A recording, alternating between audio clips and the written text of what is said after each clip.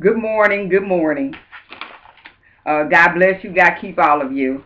I'm a little hyped right now, and I'm a little perturbed, and I'm not going to cuss, although I did a little bit earlier, but which that word is not really a bad word.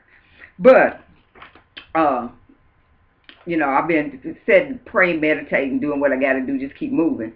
But anyway, this man named David Thomas. Oh, I'm hyped because his name is David Thomas, and he's on my Facebook page, Mr. David Thomas. And I don't know, I didn't see his picture, but anyway, the name is David Thomas. And oh my God, I just can't even talk because I'm so angry. But anyway, he was telling me that veterans. Let me preference this by saying I've been trying to learn more about politics, just because so many things have been happening in the world, so I'm trying to get up to date on things. And there's a lot of things I don't know, and I appreciate Facebook because I have mostly informative people on my page, people talking about good and positive things, and people, talking about life. And anyway, he was telling me that he was telling the world that I shared a video, and it was talking about thank veterans, and if you think they should get free medical care, share this. So I shared it. And he was telling me that politicians and governors and stuff like that, they get free medical and dental, but yet veterans and people in the military, I don't know if he means people in the military now, but he said veterans don't get medical and dental. And I'm like, oh my God, for real? I just don't believe it. So anyway, I just informed him that I was going to let him know. My daddy served in World War II. And I just wanted him to see this so that he don't think that I'm just talking. And he had me crying.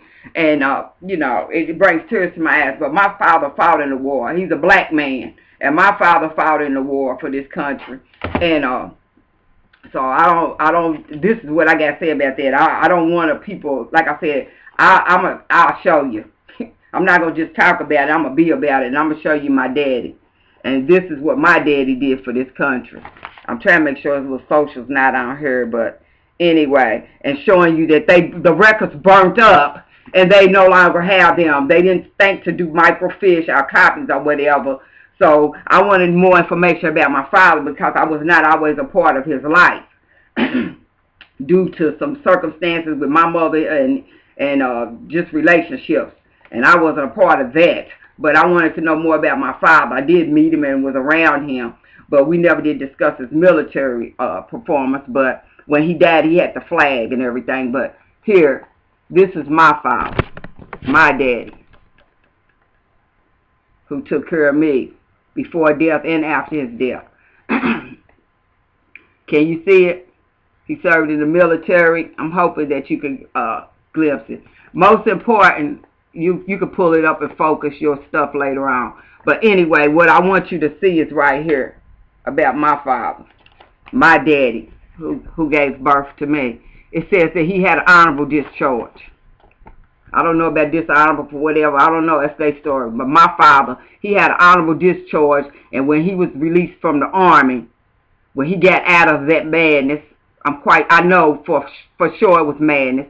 I can't think of the lady's name who helped me receive all these records and information. She works at the NIA Center, and I heard recently that she died. But she was helping a lot of veterans get housing and get benefits, trying to get their medical and dental benefits and everything. I can't think. She had a real odd name, but she worked at the NIA Center in Louisville, Kentucky, down off of 31st and Broadway. She used to work in there. She had an odd name, real odd name, unusual name. And she had served in the military. And she had me crying because she told me the things that my father went through. And my father used to drink. He used to drink, but my father worked. He worked and he received his gold watch. He retired with his gold watch and everything, his benefits and everything. He retired. After he retired a little bit, a couple of months or maybe a year later, he passed. He died in my mother's house. But anyway, my mother didn't kill him. God forgive me, made me laugh, y'all silly. But anyway, he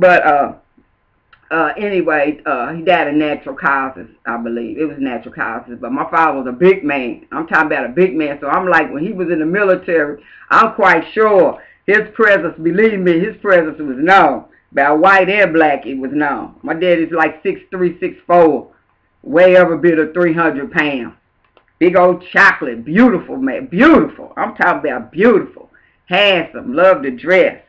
Yeah, but yeah, like I said, my father is private, you know, and like I said, it just brings tears to my eyes. I'm sorry, and like I said, I think about the times when I was with my father and being in his presence. He's a very giving man, but he wanted to.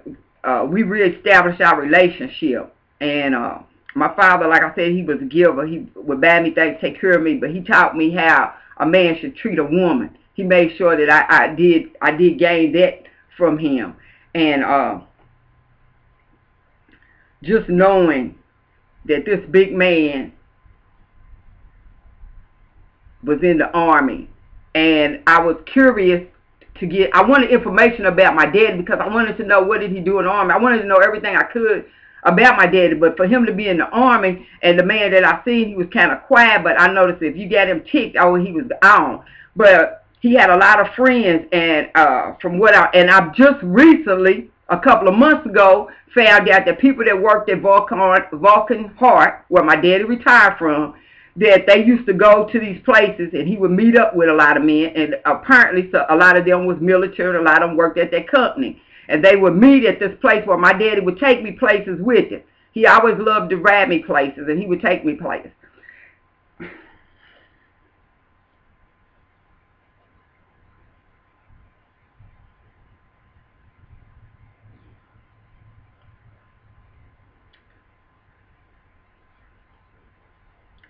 I miss my daddy, and I love my daddy, and I miss my daddy. And my daddy fought for this country. My daddy fought for this country. He didn't die. He fought for this country. And then when he left the Army, he received a job. He had a job. And let me back this up. I don't know if how long the company was in business, but my daddy worked that job for all those years, 60 years or whatever it was, until he retired. I don't know if they held the job for him, knowing that he had to do service work, put his life on the line for the country. But I think that if you're doing those things, I think, yes, I know, you should get free medical. It shouldn't even be called free. It should be a part of it. You going, oh, Lord Jesus, let me stop. But I just wanted you to know that my daddy, he fought for this country. And wasn't just talking like I'm paranoid and I'm a lunatic. And like I said, when I went for his records, I want to say this. When I went for the records, I applied for his records March the 13th, 2007. And this is what they said. Dear sir, dear ma'am, thank you for contacting the National Personal Record Center. The record needed to answer your inquiry is not in our files. If the record were here on July the 12th, 1973, it would have been in the area that suffered the most damage in the fire on the date and may have been destroyed. We use alternate sources to reconstruct some record data lost in the fire. Although we cannot reconstruct complete records, we are pleased to enclose in a form 13038, Certification of Military Service. This document verifies military service and may be used for any official purpose. A seal has been affixed to the document to attest to its authenticity. The veteran's last unit of assignment was Company B, Special Training Battalion. Yeah, my daddy. Oh, let me show y'all that too. Let me show y'all too. Well, I inquired about my papa. Yeah, it's my old address. But anyway, my daddy, battalion. Yeah. But what pissed me off about that, yeah, I'm not going to cuss all the way, but yeah. The records burnt up 1973. I'm quite sure. Microfiche and all of that. You're FBI. You running around to do a DNA test and all this and find out who killed somebody, who murdered somebody in the crime scene. But you couldn't reconstruct some records of a person that served in the war. You couldn't come better than that. Hey, I see you interested in finding your father's records. I'm glad.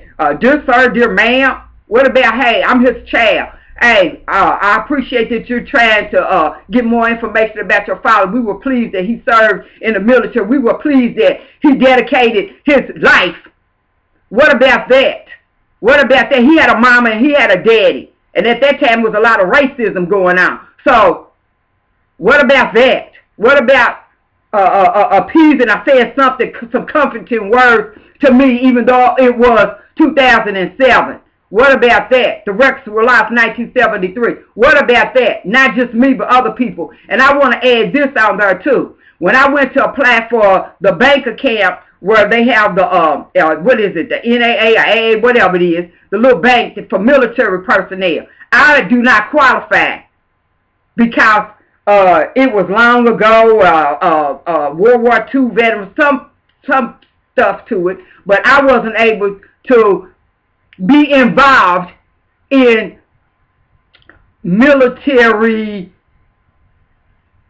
you know the word for it. I wasn't able to be involved in my father's military life, even though he served in it and fought for this country.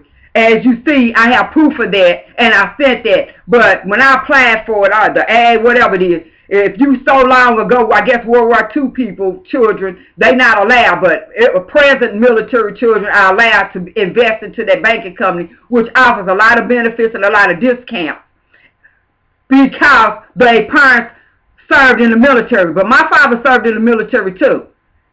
So why is it that I'm not able to acquire that same benefit? Why is it? Okay, I'm just saying. But like I said, I feel veterans' pain. I don't have any medical or dental insurance. I don't have any. So I know how complicated and how horrific it is to not have those things. Believe me. You know, be in pain and you can't go to the doctor. You got to think about getting some over-counter medication before you even go. And as a matter of fact, I just went to the emergency room without medical and dental. And I went to medical, and my bill was $5,000. And they're going to put me on, sign up for something where I could possibly have it where they'll pay it. They marked it down to $1,000 where they'll probably, basically what needy, basically that's what it is, poor people. They'll give me a poor people benefit. Anyway, that's all I got to say, and I'm going to upload this because I wanted David to see this. God bless you all, and God bless the military personnel.